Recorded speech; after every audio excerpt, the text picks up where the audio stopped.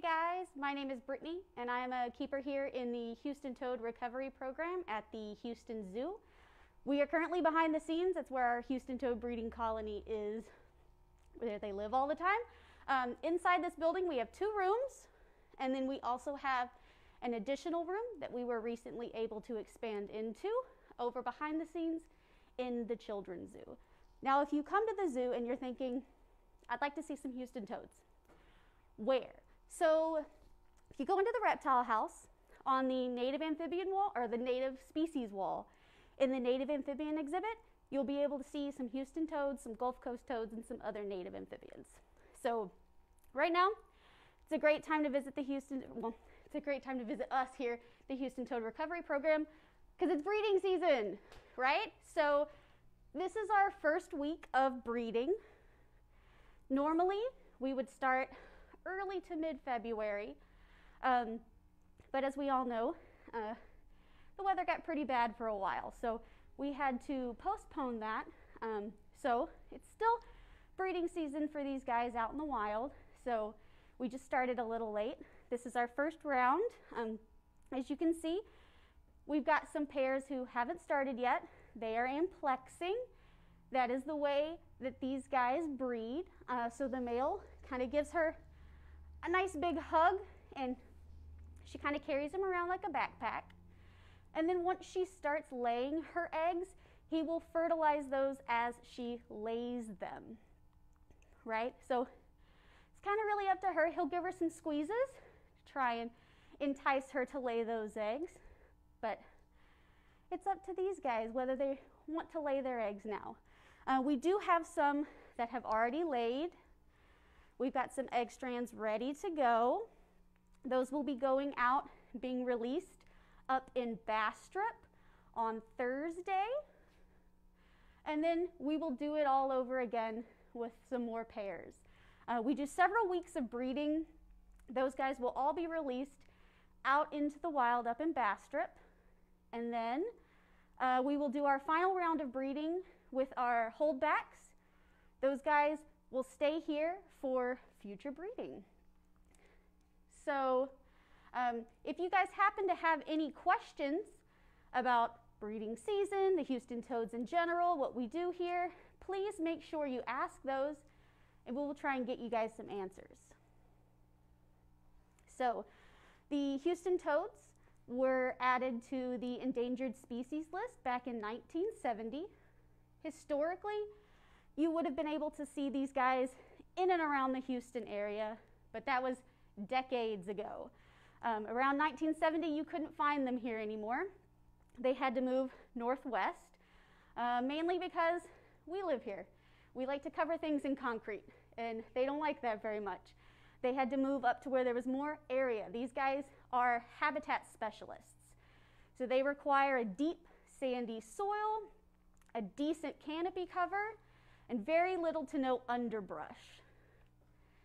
They will estivate for most of the year. That means they will bury themselves down into the sand, and they will sit around and wait through the dry, hot summers that we tend to have here. And then they will come back out when temperatures start to get a little better. They will eat. They eat everything. And then they will start breeding. That's kind of how they live their life. So Lindsay asks, how many eggs do you release? So we shoot every year for 1 million eggs. That's what we shoot for. That's our goal. In 2018, we released over 1 million eggs. The last 2 years, we released just slightly less than that. But that was due to the fact that we sent quite a few adults over to other facilities that have joined into our purpose here of helping the Houston toads out in the wild. So we just had fewer adults to kind of breed. So those guys are helping out as well. They have started their own breeding colonies. Hopefully this year we'll be back close to 1 million. So sorry if I butcher this name. Gerenia asks, how many Houston toads do we have at the zoo? So here in our breeding colony, we have about 600 individuals. Those are not all breeding adults. Quite a few of those actually are, you may remember our Facebook Live from last year. That was our holdback round, and quite a few of the toads we have here right now are from that holdback round. So they are too young to breed. It takes the males about a year to be ready to breed. The females, it takes about 2 years for them to be able to breed. So those guys will be hanging around until they're ready for us to add them into the rotation here. But they are quite cute, I will say. They are tiny forms of their adult versions. They're incredibly cute. Christy asks, how big do the toads get? So typically, when it's not breeding season, the males and females are generally about the same size, around 50 grams, some bigger, some smaller, as with humans, right? But yeah, typically around 50 grams. Now, in breeding season, when they start getting ready to breed and getting ready to lay their eggs and things like that, the females will get huge. As you've seen with some of the pairings around here, they kind of blow up like little balloons. It does not take much to change their weight. Just going to the bathroom will change their weight drastically. So the females get pretty big during breeding season. They lose quite a bit of weight after they lay their eggs, but we do make sure we weigh them before and after to make sure no one has lost too much. And we actually put them in their tubs after the females have laid their eggs, so we can feed them some crickets and make sure they are nice and healthy after they've laid all of those eggs. So Athena asks, what is their life expectancy? So out in the wild, these guys actually, their life expectancy is not a whole lot. It's about 2 or 3 years. And like I said, females are only really ready to breed at 2 years. So as you can see, that's not too great for them, but 2 or 3 years. Sadly, these guys are tasty at every point in their life. From eggs to toadlets to adults, everything wants to eat them out in the wild. So life expectancy only about 2 to 3 years. Now here in our breeding colony, because they don't have any predators, we aren't eating them, and we have a vet staff here that takes really good care of them. We have toads living up to 10 and 11 years old. And some of those ladies do still breed. Some of those ladies do still lay eggs. So we keep them healthy and around as long as we can. We take really great care of them. Some of these guys even get names once they've been here for a while. I thoroughly enjoy naming them. I can't wait to name my babies from last year. Aaron asks, is it possible to see them in our backyard, or do they no longer live in the Houston area? So Houston toads no longer live here in the Houston area. In order to see them, you would have to go to one of the 9 counties that house them. Your best bet would be to visit Bastrop State Park. That's going to be your best bet in seeing Houston toads in the wild. Now, the toads in your backyard, those more than likely are Gulf Coast toads. They can really live anywhere. In your backyard, in the Walmart parking lot. They live everywhere. They eat everything, right? So the difference between the two, you'll see with a Gulf Coast toad, they typically have that yellow goldish line down their side, right? If you're looking at males, the male Houston toad has a bright blue throat. The male Gulf Coast toad does not. You can also look at their cranial crest. It is, if you can see it in that video right there, it is the 2 lines directly behind the eyes. On these guys, it is L-shaped, and on the Gulf Coast toad, it is a Y shape. Their heads are also slightly different. Again, if you'd like to see them together to see the differences, if you come to the zoo and visit our Reptile House, on the native species wall in the native amphibian exhibit, both of these toads are housed. You can see the difference between them and kind of compare them for yourself. Antasia asks, what can we do to help local wild toads? Well, one of the big things that you can do in general is watch your plastic use. So what you can do, instead of buying plastic water bottles at the store, you can buy reusable water bottles and then either use your fridge water, tap water, or you can buy a Brita filter, that kind of thing, and you can start using your reusable water bottles. The Houston Zoo is single-use plastic free. We all have our reusable water bottles. There are plenty of stations around the zoo that you can use to refill yours. So that's definitely something you can look at doing on a regular basis to help most any animal out in the wild. So if you guys want to see a little more, we do have some toadlets from our last season that you can take a look at right over here. Now, a little bit that you were seeing there is some of our normal tanks. So this is a typical setup that we would do for emergent toadlets. When they start popping their back legs and their front legs, they still have their little tail, we set them up in these tanks like this. As you see, these guys just look like miniature versions of the adults, and they look hungry. So let's toss some crickets in there and see if we can get some good feeding response. These guys will eat just about anything that moves. Here in the zoo, we typically feed them crickets.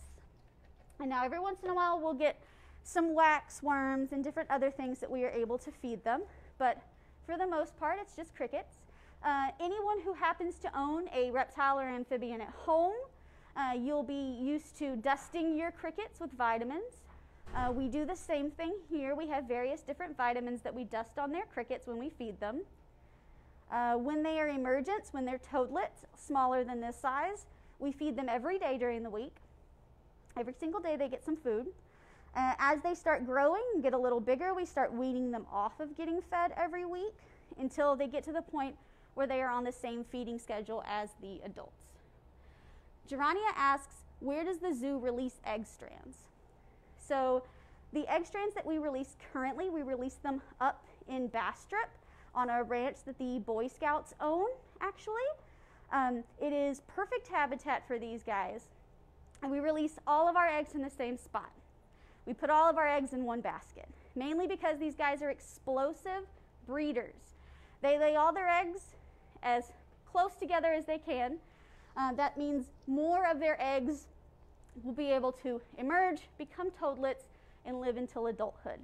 About 1 in every 1,000 eggs will turn into an adult toad, will survive until being an adult toad, really.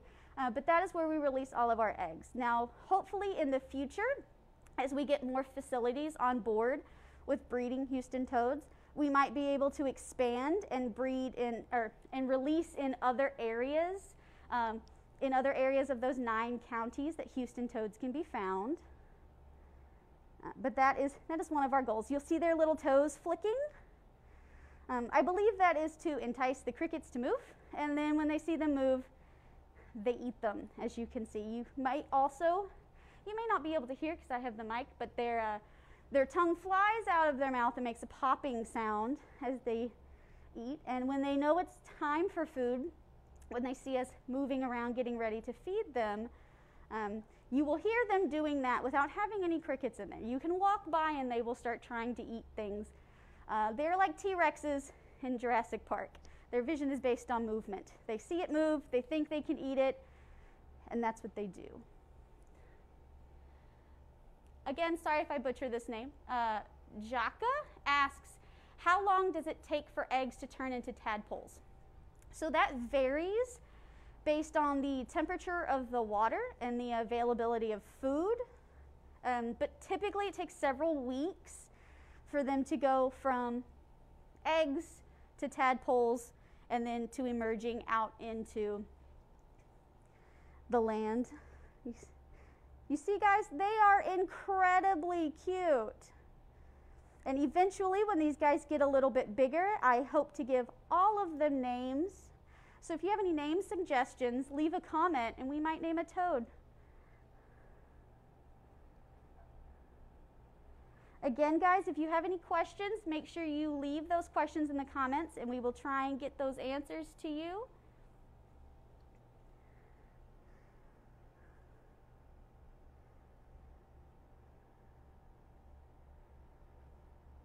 And again, if you want to visit these guys here at the zoo, if you go to the Reptile House on the native species wall in the native amphibian exhibit, you'll be able to see these guys along with some additional native amphibians. And if we ever get back to doing keeper chats, we will be having keeper chats in there as well once that time comes around. And eventually, if the Children's Zoo reopens, we do have Houston toads in the swap shop as well that you guys can stop by and take a look at.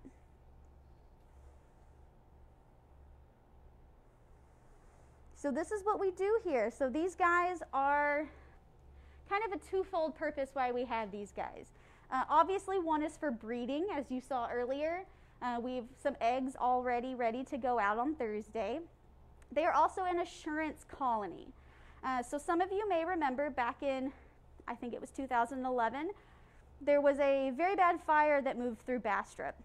And it kind of decimated these guys out in the wild. But because we have these guys here at the Houston Zoo, we were able to start boosting that population out in the wild. Back in 2013, only 4 males were heard calling. Last month, 200 males were heard calling out in the wild. So clearly we are doing something right. Connie asks, how do you tell males from females? So with the guys you're looking at right now, they are a little too young to tell the difference. Once they get old enough, the males have a bright blue patch on their throat. The females do not. I can actually show you a male if you give me just a second. The males also have calluses on their front feet. As you saw earlier in the video, they use those to help hold on to the female for breeding. So this is one of our little guys here. As you see, he has a nice blue throat. Not all of them are the same. Some of them will have bluer throats, some of them not quite as much. And you can kind of see on his feet, see how those 2 toes kind of look weird? Those are his calluses that he uses to hold on to the female during breeding. Oh, he peed. They do that quite a bit. So he's got a nice blue throat. The females do not. And they also do not have those calluses on the front. And you might see I put gloves on to handle him. These guys are amphibians. They will soak anything up through their skin. So even if your hands are clean, you might have put lotion or nowadays hand sanitizer on your hands, and they will soak that up, and it's not great for them. So we put on gloves. Anytime we touch toads, we change gloves in between tanks, because if someone has a disease in a tank that we haven't caught yet, we don't want to share it with another tank. We don't want to spread that disease around. We do recycle our gloves as well. We are not just wasting gloves left and right over here. We collect the gloves that aren't super dirty at the end of the day, and we will send them off to be recycled. Well, guys, thank you so much for tuning in. Tune in again next Wednesday at 11 a.m. for another Houston Zoo Facebook Live. Bye, guys.